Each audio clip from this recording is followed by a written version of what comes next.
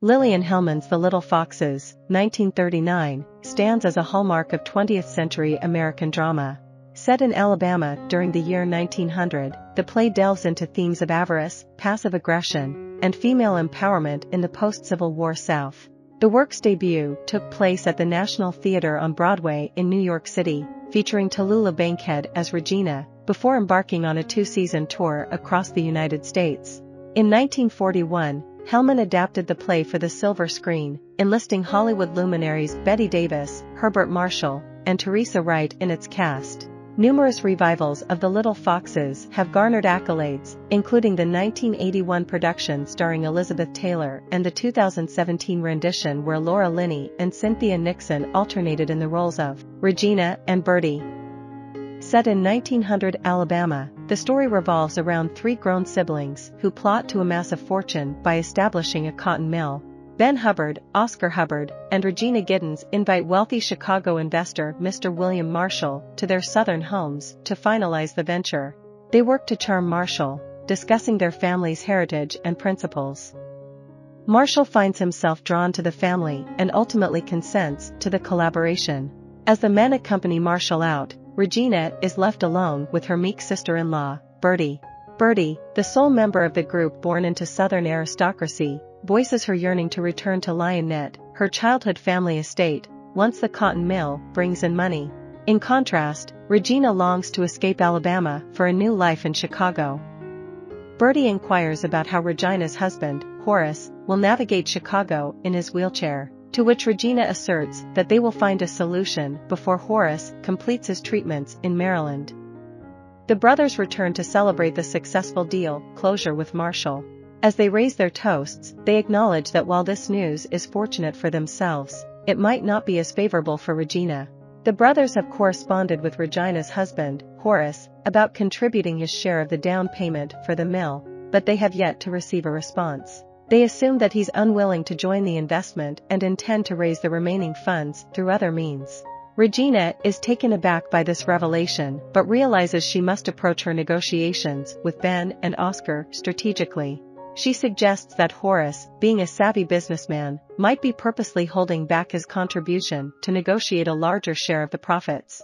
In their bargaining, Regina proposes that if she can assure Horace's commitment, Oscar will agree to reduce his own share.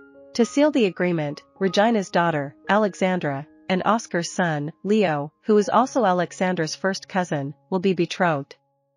This arrangement secures Oscar's son's future, leading him to agree. With Leo and Alexandra returning to the house, Regina informs Alexandra of her plan to journey to Baltimore the next morning to fetch her father. Alexandra requests that Addie, the black woman who works for them, accompany her, but Regina insists on going alone. Bertie, Alexandra's aunt, and Alexandra express concern that Horace might be too unwell to undertake such a trip on short notice, but Regina remains resolute. Regina and the men step aside for a private conversation, leaving Bertie and Alexandra alone. Bertie uses this opportunity to caution her niece about the plan to marry her off to Leo. Although Alexandra doesn't fully believe Bertie's warning, she heads upstairs when she hears a sharp cry from downstairs. On her way out, Bertie is slapped by her husband, Oscar. She downplays the incident, assuring Alexandra that it's just a twisted ankle. The second act takes place a few days later. Oscar arrives at Regina's house early in the morning, inquiring about his sister. Alexandra had written that she and Horace were due back the previous night, but there is no sign of their return yet. Oscar's concern is palpable as he frets over finalizing the cotton mill deal. Regina descends the stairs, followed by Leo, who has just returned from the bank where Horace is employed. Unfortunately, the bank had no knowledge of Horace's delayed return. Leo, however, discloses a crucial piece of information: Horace possesses a safe deposit box at the bank, which Leo admits to breaking into. Inside the box, Leo found an assortment of sentimental trinkets along with bonds worth $88,000. Horace only checks the box every 6 months, allowing the brothers ample time to replace the bonds and recover the money before Horace becomes aware. By utilizing the bonds, Oscar secures his son's future and eliminates the need for Horace's approval. Consequently, this move sidelines Regina from the equation. Just at that moment, Horace and Alexandra enter. Their arrival was delayed due to Horace's fragile health. Alexandra leaves her father in Addie's care and proceeds upstairs to freshen up. While helping Mr. Horace settle in, Addie discreetly divulges the family's plan to wed Alexandra to Leo. Horace is against this notion and appalled that his wife and brothers-in-law are treating their daughter as a bargaining chip. Addie assists Horace into the parlor, where the family gathers to discuss the cotton mill endeavor. After an awkward exchange, Ben and Oscar make an exit, leaving Regina and Horace alone. In a private conversation, Horace confides in Regina about his contemplations regarding his remaining days and his financial assets. He reveals that his life expectancy is limited due to his worsening heart condition. An argument ensues, exposing underlying marital issues. Regina beckons her brothers back into the room to settle the cotton mill business once and for all. Ben and Oscar boast about duping their workers out of fair wages as part of their strategy to persuade Marshall to construct the cotton mill in the southern region. In a surprising twist, Horace declares that he will not invest in their venture. He remains tight-lipped about his decision, but during a further discussion with Regina upstairs, he discloses his reasons. He expresses his disapproval of the siblings' avarice and is unwilling to contribute to making life any more difficult for the workers than it already is. Regina is incensed by her husband's stance, prompting the brothers to rethink their approach. They decide it's prudent to take the bonds and fabricate a story that they were actually on loan to Leo, effectively making him a third partner. Act 3 commences with Alexandra and Bertie playing the piano together for Horace, while Addie serves them cake and elderberry wine. Bertie reflects on her initial encounter with the family and reminisces about the kindness Horace has consistently shown her. She gradually consumes wine throughout the scene and nostalgically discusses her childhood home at Lionnet, expressing a desire for all of them to return there.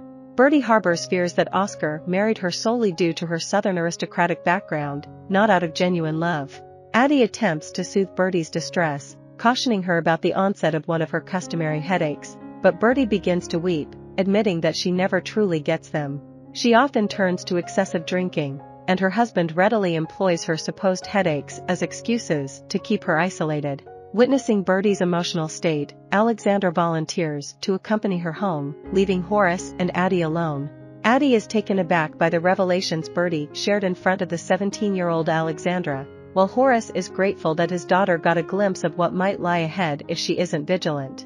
Horace confides in Addie about his wishes for the future, expressing a desire to ensure that Alexandra doesn't get coerced into a marriage with Leo after his passing. He reveals an envelope of cash with Addie's name on it and implores her to promise that she will rescue Alexandra from the life the family has planned for her. The two share a moment of solidarity, only to be interrupted by Cal, one of the household employees. Regina reappears and reminds Horace that he should avoid this part of the house, in accordance with their agreement from the previous night. Horace acknowledges that he won't repeat the intrusion and has something important to communicate before departing. He informs Regina that they've actually invested in the cotton mill. Horace discovered the truth about the bonds when the safe box was delivered to the house 3 days prior. He explains his intention to support their fabricated story, claiming that the bonds were a loan from Regina. He's in the process of revising his will, ensuring that the brothers repay her the $88,000, while the rest of his inheritance will be designated for Alexandra. Horace pledges to keep the actual events a secret for as long as he lives. Regina shockingly reveals that she has resented Horace for not being ambitious enough to secure their prosperity. This revelation strikes Horace deeply, as he married Regina out of love. Amid their heated argument, Horace experiences a heart attack and implores Regina to retrieve his medication. Regina callously disregards his plea, leaving him in agony. Despite his frailty and wheelchair confinement, Horace summons his limited strength to make his way to the staircase, where his medicine awaits upstairs. Collapsing on the stairs, he's unable to continue. Regina waits until she's convinced that he's beyond help before finally calling for assistance. Horace succumbs before he can amend the will. Regina, excluded from her father's inheritance, seizes power and uses blackmail to extract more money from her brothers. Reluctantly, they comply with her demands and leave the house in frustration. Alexandra and Regina are the only ones remaining. Regina outlines her grand plans for a luxurious life in Chicago, but Alexandra, recognizing her mother's self-centeredness, refuses to accompany her. Alexandra departs, leaving Regina alone on the staircase, wealthier but utterly isolated. I hope you enjoyed this video. Leave a like if you did and be sure to subscribe. Thank you.